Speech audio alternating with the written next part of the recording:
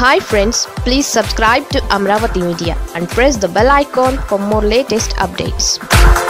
ఈ ఒక్క స్కీమ్ చాలు, జగన్కు ఇక తిరిగే ఉండదు. జగన్ ఒక పద్ధతి ప్రకారం తన పాలన సాగిస్తున్నారని చెప్పాలి. ఆయన అభివృద్ధిని కాస్త వెనక్కి పెట్టైనా సంక్షేమానికే పెద్దపీట వేస్తున్నారు. సంక్షేమంతోనే తన రాజకీయ జీవితానికి క్షేమమని, అదే శ్రీరామ రక్ష అని కూడా భావిస్తున్నారు.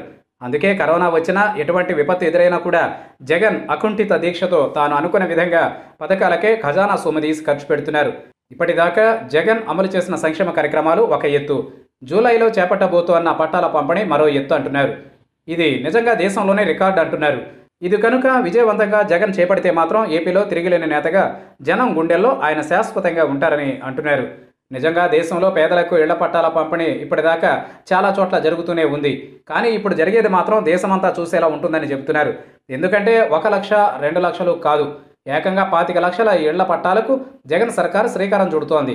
అంటే ఏపీలో మొత్తం కుటుంబాలు 1,75,00,000 ఉంటే అందులో సగానికి పైగా కుటుంబాలు భారీ లబ్ధి అందించేలా ఈ పట్టాల పంపిణీ ఉండబోతోంది అన్నమాట. ఒక కుటుంబంలో కనీసం 4 సభ్యులను వేసుకున్న 1 కోటి మందికి డైరెక్ట్గా జగన్ లబ్ధి అందబోతోందన్నమాట. కేవలం పట్టాలు ఇవ్వడమే కాదు, వారికి 4 ఏళ్ల కాల పరిధిలో ఇల్లు కూడా కట్టించి శాశ్వతమైన గూడును అందించడం అంటే మాటలు కాదు. ఇదే కనుక జరిగితే ఏపీలో ఇళ్లు లేని వారు అసలు ఉండరు. జగన్ సర్కార్ ఆలోచన కూడా అదే. తాను సీఎంగా ఉండగా ఇల్లు లేని నిరుపేదలు ఉండరాదు అన్నది సంకల్పంగా పెట్టుకొని ఇంత పెద్ద యాగానికి సిద్ధపడుతున్నారు. ఇది జగన్ చేసి పట్టాలను పంచితే పేదలకు ఆయన ఆరాధ్య దేవుడిగా మిగిలిపోతారు.